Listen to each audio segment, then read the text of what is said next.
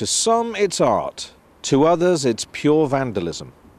All around the area there are pockets of graffiti, on walls and buildings, in underpasses, on bus stops and on bridges. It sometimes appears that there are no walls left without someone's mark or tag having been left with a pen or a spray can.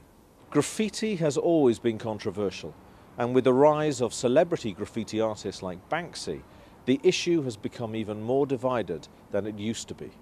There's no doubting the skill of some graffiti artists, but where they choose to exhibit their art, well, that's what most people are unhappy with. But are the authorities sending out mixed messages by both supporting the painting of some walls while removing painting from others?